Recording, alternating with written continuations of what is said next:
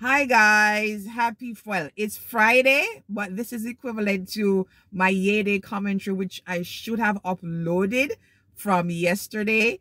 And the schools that were featured in Wednesday night's airing of Schools Challenge Quiz were Jago, fresh out of Monk Street, and they went up against the men on the hill that were not in any shape or form hid. And I have mixed emotions for this match because obviously, Jago get some serious. Them get a good run. And me I tell you, say, some serious slippage that I saw coming out of that match. But at the end of the day, I saw where Munro rose to the occasion. So the first part of the match, and I do mean the opening challenge to the speed section, clearly, St. Jago did what they do best. They dominated and they did it quite effortlessly. The likes of Miss Hessen as well. By the way, me I warn you, Miss Hessen, me see some baby ear things drop. Like when we did I watch the introduction and me say, what you have for goddess of mine? What you have for goddess? Oh, my girl, don't do the baby ear thing. Right, the better come jinx this thing. So please, you see for the finals, please don't wear it. Come now, me know say I'm bright, but me don't want nothing jinx to know. Big and serious. But anyway, so the first part of the speed section, the score ended on Jago on 10 and Munro on 5. They ended on 5.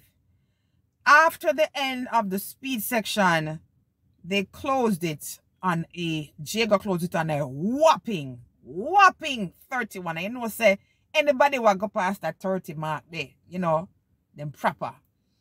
So it was 31 to St. Jago and it was 23 to Munro. So they went in with a 8-point advantage.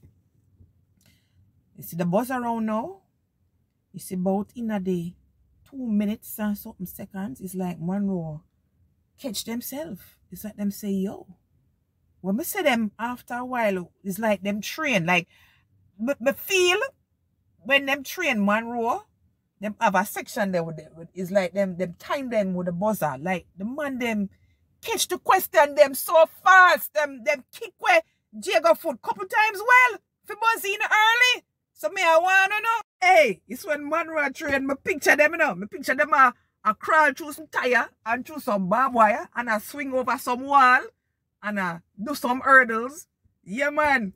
Them thing up like that. Yeah. Athletically. Me could have said the athletics in the buzzing part, right? So me did appreciate that. I did.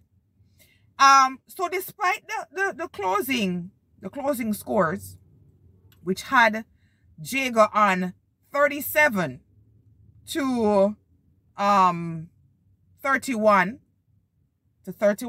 by Munro, I could see where there were 2 questions that Munro answered incorrectly, that if they had waited or if they had thought carefully, it would have answered accurately and they would have won. They could have won that match last night.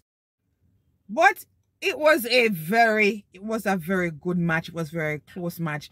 You could see the sigh of relief on St. Jago's team when the bell sounded, because it was that close, and it made them come out of them comfort zone. And that me like when pressure put on, right? Like Munro, big couple shot, well, boop, boop, boop, boop. All that. Now come back for the next match. Yeah. And that Munro tell them last night. But anyway, guys, I enjoyed it thoroughly. But anyway, hope you have a really great Friday. Although I know this should have been sent up Thursday. My apologies, my bad. Please don't kill me. Things did happen. Did affy, when the work call, I have to deal with that first. But anyway, guys, have a really great weekend. And I'll see you all on Monday. See you all.